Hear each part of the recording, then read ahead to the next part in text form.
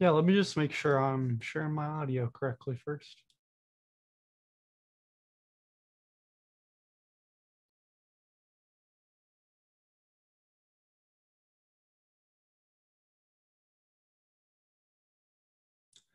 Okay, yes, I believe that is all good. Now I was just gonna see if I couldn't, um, or maybe I can't do it in full screen.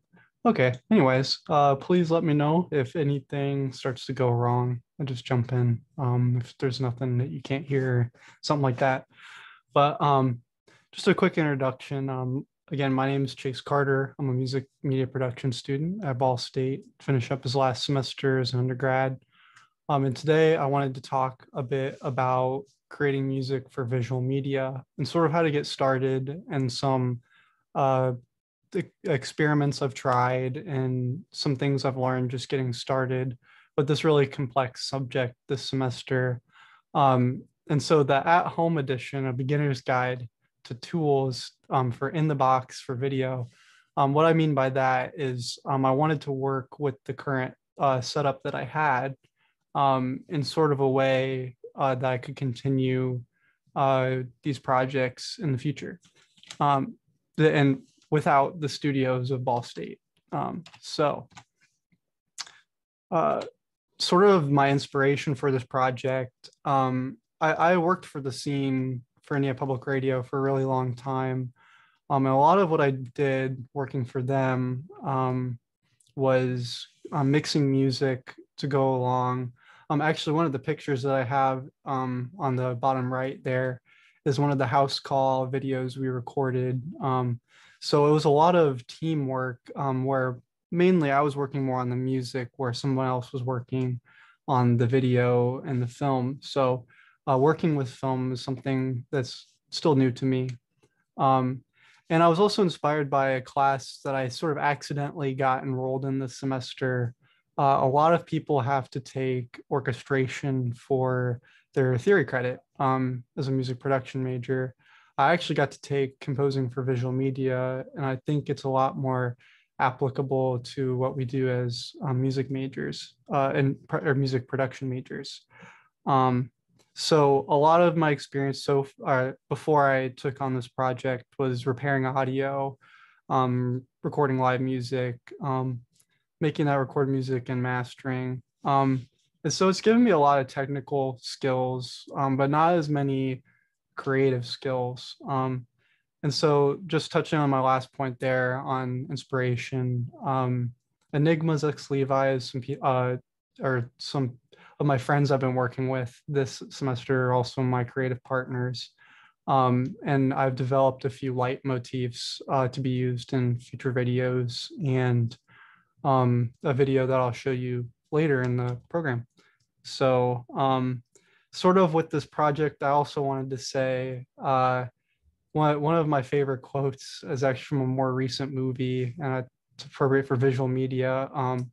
Is this Into the Spider-Verse? Peter Parker says to the kid Max, I think, take a leap of faith, and that's sort of what I did was take a leap of faith.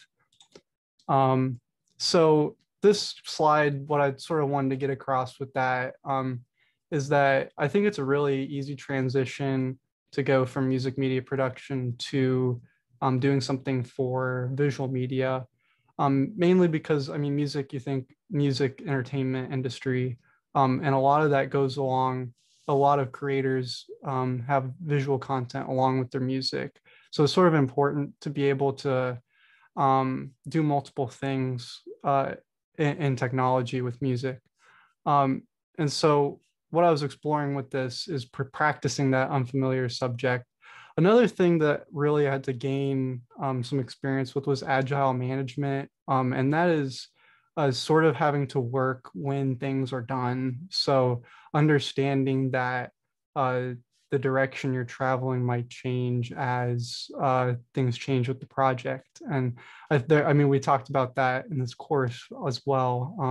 But I think it's important working with others to know how to manage in that way. So, um, another thing I'm going to touch on in this is some new tools that I've actually gained or that I've downloaded that were either really affordable or absolutely free to be able to use. There's always new apps coming out and new ways that you could be able to streamline your composition process for video, as well as using sort of the mix constraints of what you're doing. So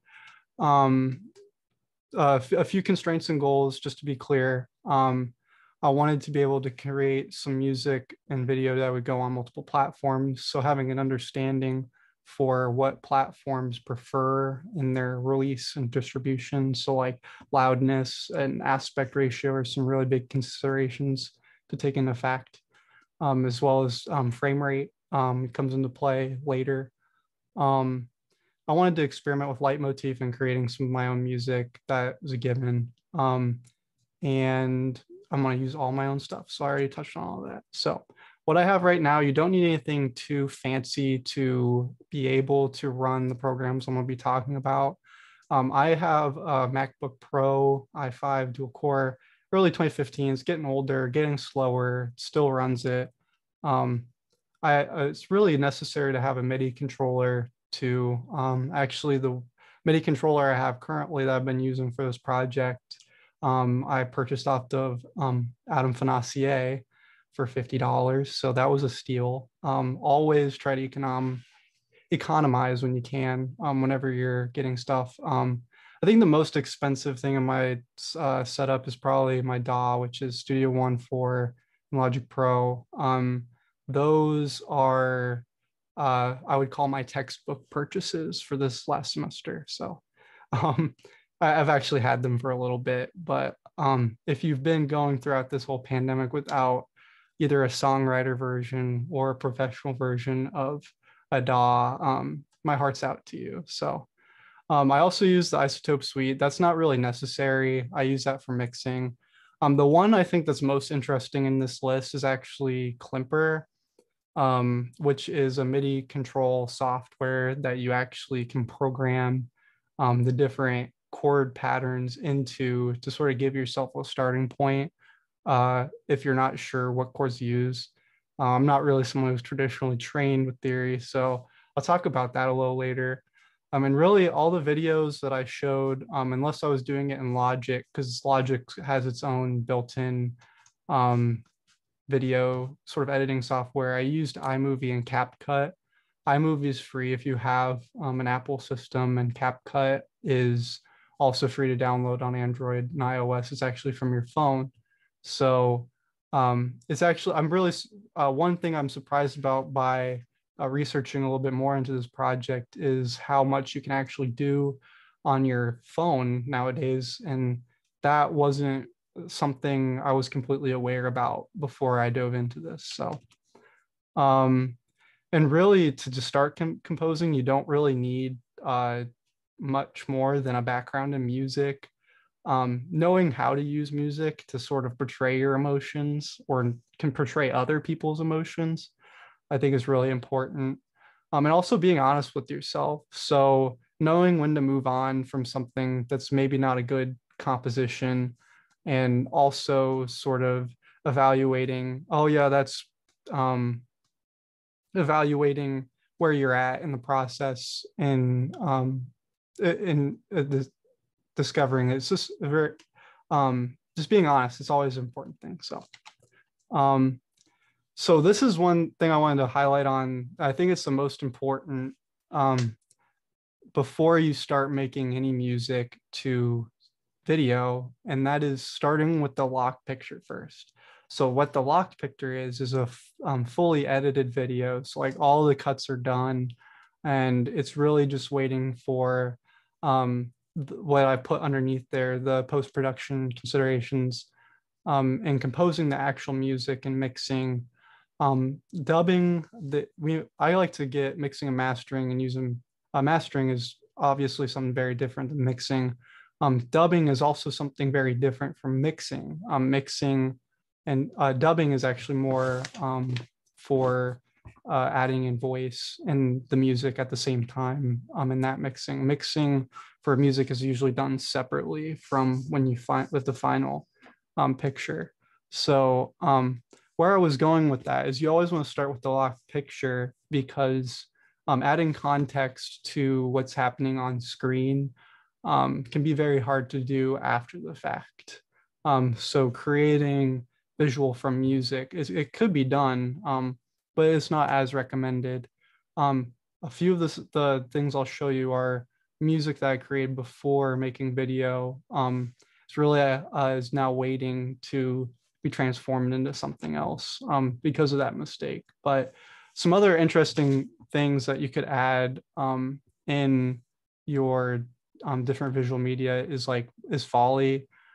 Foley is sort of increasing the drama of on-screen actions. So like another word that's sort of associated with foley is sweetening, and that's making a sound, adding to the sound that is actually present in the recording. So timing notes and spotting are really important when you have a locked picture. So when you spot a film, a lot of times you're looking for sort of the three ways you can use music to portray on-screen actions, which whether it's the physical actions, the psychological actions, or the transitional moments of the screen. So physical actions, like actually the physical elements on screen happening, into emotional, so that underlying emotions that maybe are unspoken. Then final transitional elements, and I have another slide for this one. Transitional elements are more to smooth and make those visual cuts unrecognizable. So I'm going to skip this one. Basically, what I was trying to say with this slide is that Richard Davis, and this is a book I've been reading a lot of, is The Complete Guide to Film Scoring by Richard Davis. And he says there's really two approaches to composing. That's with pencil and paper, like writing each individual chord, note, and melody and rhythm, or sequencing. And he says both are fair to professional musicians. So you should never expect that you have to like write something on paper in order for it to be music. It helps with someone like me, especially the tool I'm going to talk about here in a minute. And for somebody who's not as familiar with traditional notation, like how to write your inversions on the fly and things like that, it sort of just happens naturally in real time with the video that's in front of you. And so that's what I was talking about just a second ago. Why music is important for video. There was a time when music was not used at all in different videos that were shown to the public, and that have been released to that I would expect that a video or a movie that was released now would fail because it's just something that is so expected nowadays. So would they talk about a few different things in applying some theoretical practices into your visual to visual media. And one of those things is idee fixe, or a fixed idea that I believe comes from, or one of the most popular examples of idee fixe is Symphonie Fantastique by Berlioz. I hope I didn't butcher that.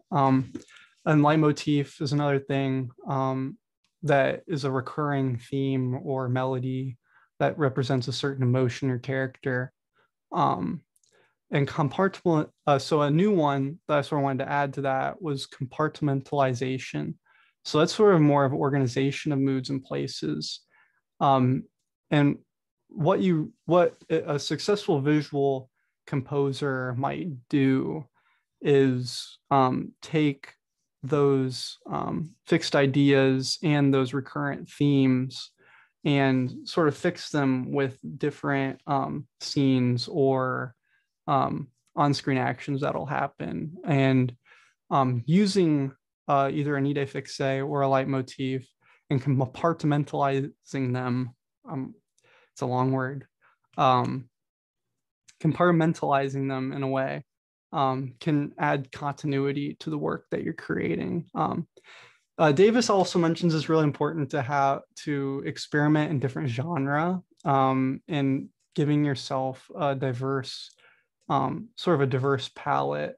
And so just moving on,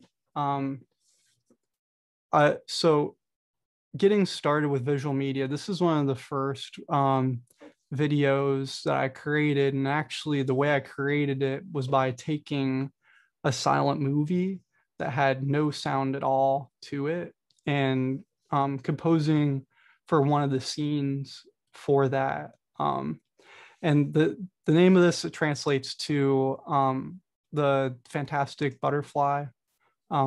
It's by George Millis. So again, I'm gonna play this video quickly. It's only about a minute. And this is how I started getting into composing for video. So here we go.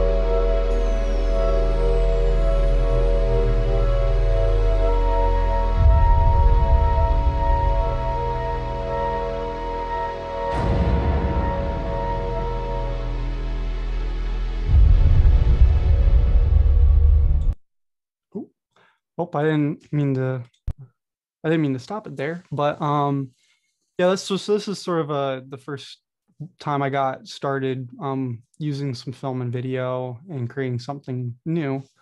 So yeah, what was a couple of things that I wanted to point out in this clip, just as I was getting started, is if you listen to a few portions of that when like when he's moving, I have a different theme there or I have different themes for each of the characters as they enter. Like the butterfly, I think, is the flute there at the top playing, and there's a harp. So I will move on from this one. This is another way I sort of got started in composing for some visual media. So actually you can find some of these older videos on the internet, and they're free to download, and you get the just the audio track of the voice and the but you don't get the music that was playing with the TV show. So what I have here is just the original video that I was working with, and I had also had an audio track with the actual what they're saying on there, and I added some music to this one. So sort of another thing I wanted to talk about. Well, I'll talk about it here in a minute. I'll just play a little bit of this to start.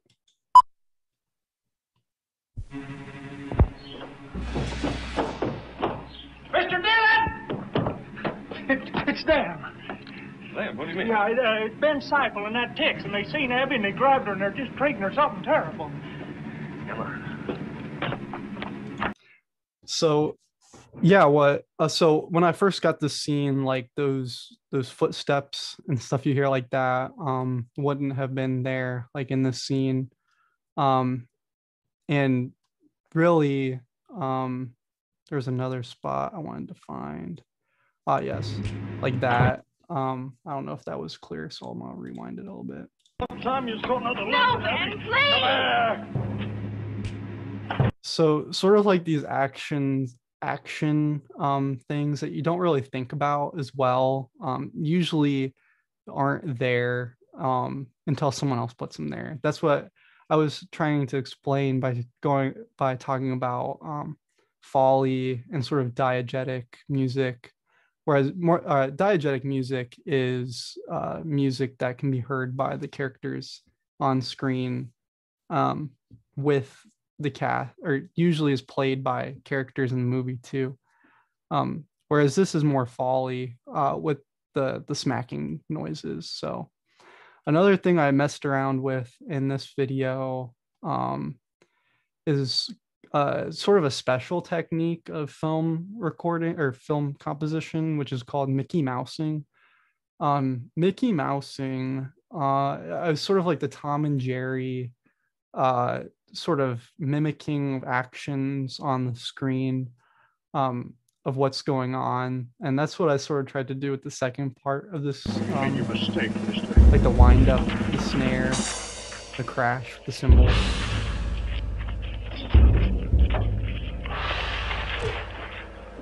The punch noise. So like all of that stuff has to be added in.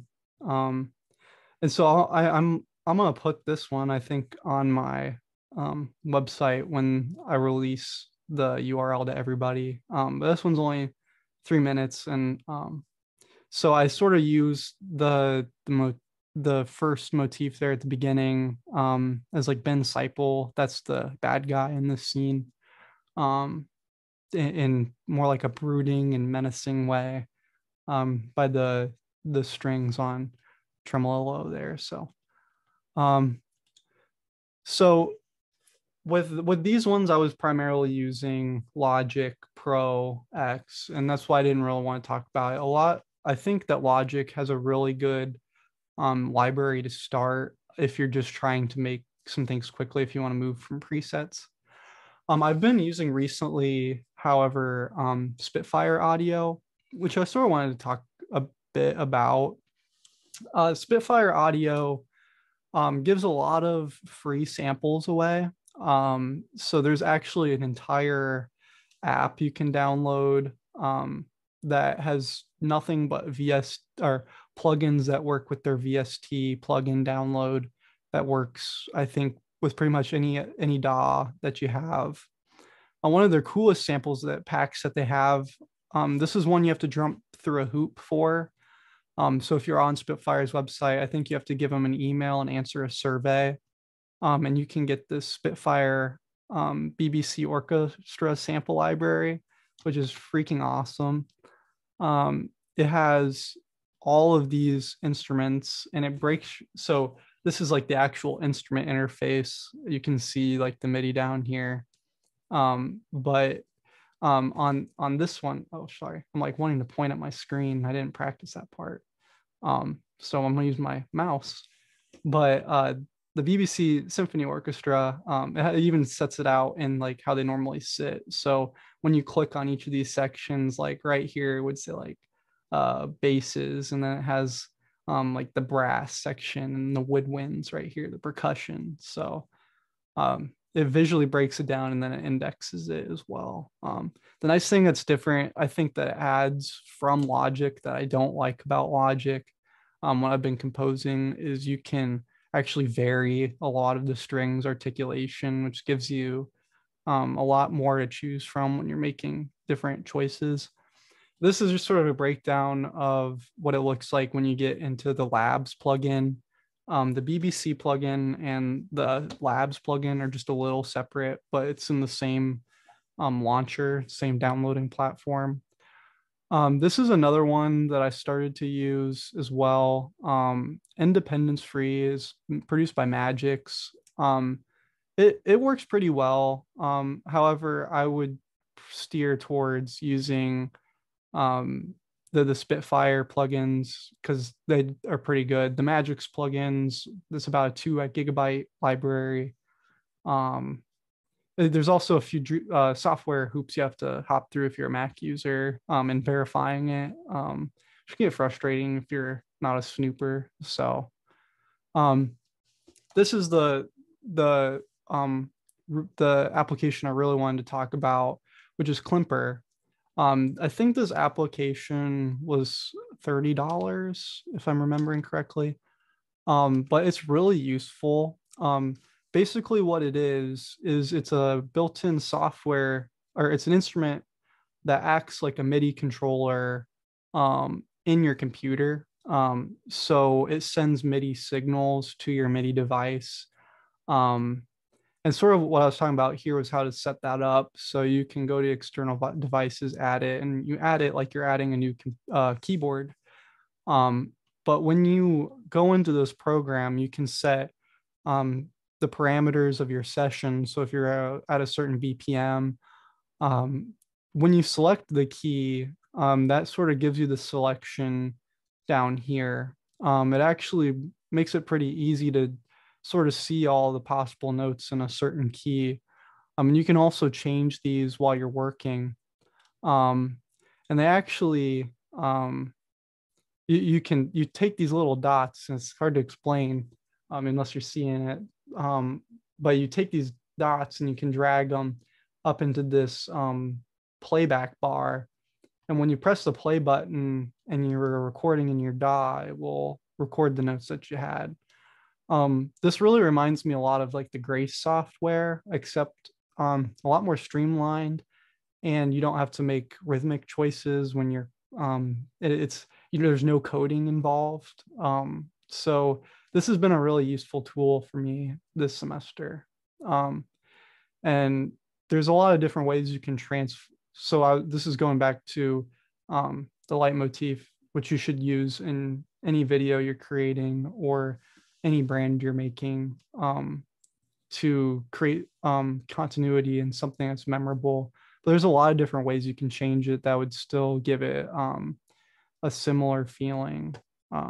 So I wanted to talk about the leitmotifs I've created this semester for some of my friends and creative partners, which is Enigma, X Levi, or they create different fashion patterns. And these are a few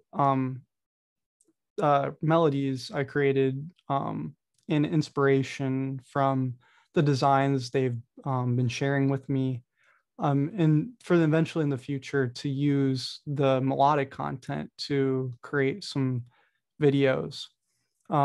So the melody is based off of a B major scale, was really what I was thinking about.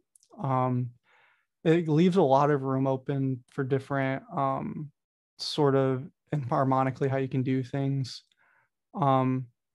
But I wanted to just play as I'm getting towards the end of my 30 minutes here. I'll play two things. So these are all, so I'll play a brief bit of each of these actually. So these each have sort of a different mood or character that are based around the same key.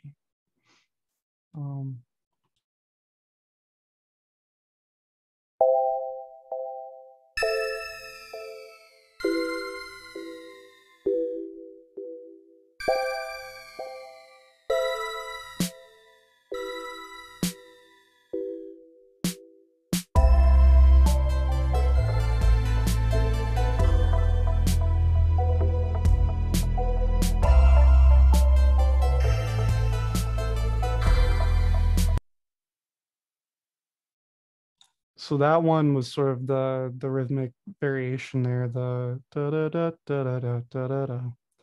And that's a variation of what I was just showing you. This was, I think, the original one I had started out with.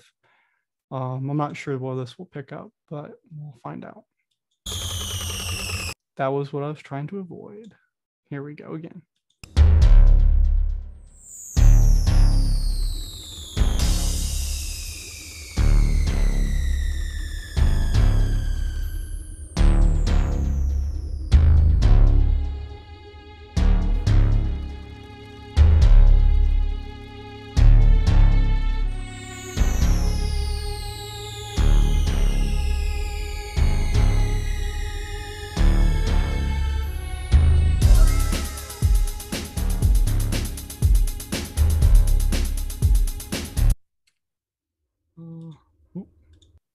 So that was, oh, what is playing? Oh, yes. Okay. This is the last one I'll show you. So, if I were to describe how these have transformed, they've gotten closer to this one at the end, which is iconic, I call it. Let me see if I can just find a quick thing here.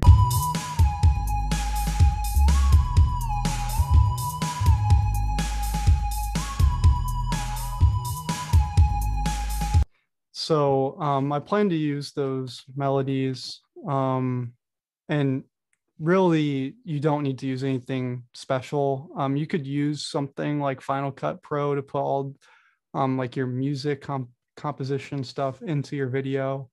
Um, but really you can get pretty good quality for just social media release out of those programs like CapCut, like I was talking about earlier, which is completely on your phone. This I'll leave you with this one.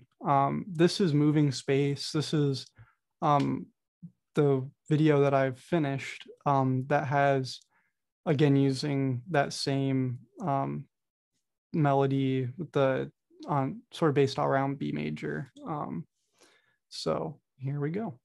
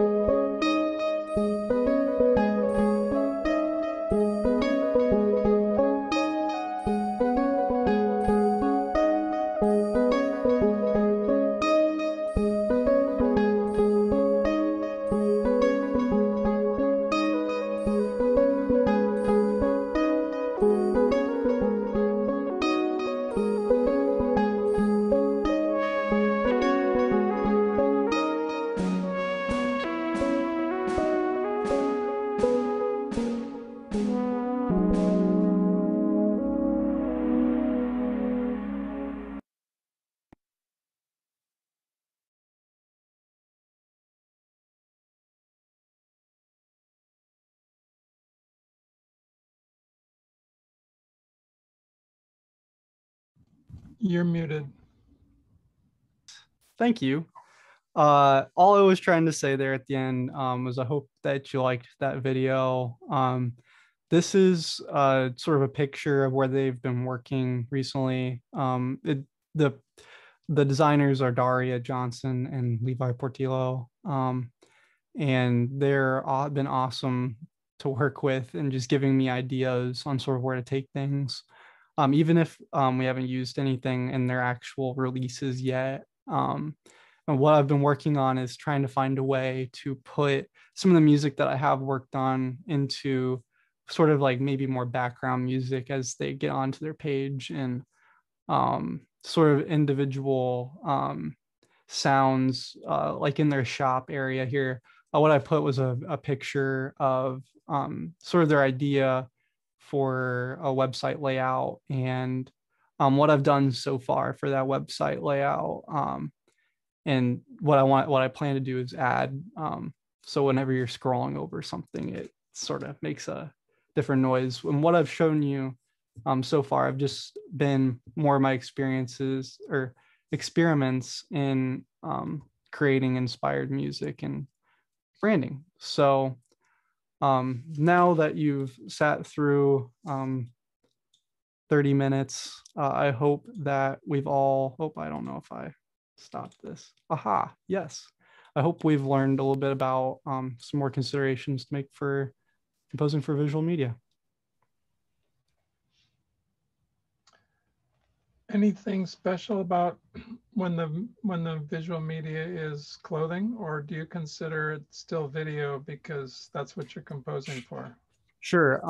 So maybe I wasn't as clear with that point, but really that goes back to compartmentalization, I think, and creating a different mood for each design. I guess something I could have added to my presentation there was each design, I guess, went with the different light motifs that I had. Um, the Enigmas one, I think, was supposed to be like a general concept. So developing something from more a minimalistic approach and starting with less and then coming out with more. I think that leaves it open. Their ideals behind their creations are sort of keeping it more open-ended and something for everybody. So that's something I was trying to keep in mind with what I made. So not trying to dive too deep into a certain genre or style. Makia, do you have any questions? You're a good interviewer. What would you ask Chase to bring out his big ideas? I can't really think of any questions. It was awesome. Sorry, I wasn't prepared to ask any questions. It's okay. Maybe you'll have him on your podcast someday and you have more time to think about it. Yeah. It's always hard on Zoom. Have you thought of maybe going the other way and working with designers to design music for musicians? I have not. What musicians are known for their fashion lines? I was just listening to a podcast with Macklemore on Armchair Expert, I think it was. Who is doing that frontier? I know Black Eyed Peas had wearable speakers to go with their stuff. Or anybody you're inspired by? Not so. Well, I guess a recent controversy surrounding music and fashion, I think his name's Mischief, created these Nike Air Jordan shoes that appeared in I think it's Little Nas X. I think that he had those Nikes in his music video, and it was like a whole big thing around like having I think they associated Satan and hell with the shoes. So I guess is it, oh, did we lose Dr. Willie?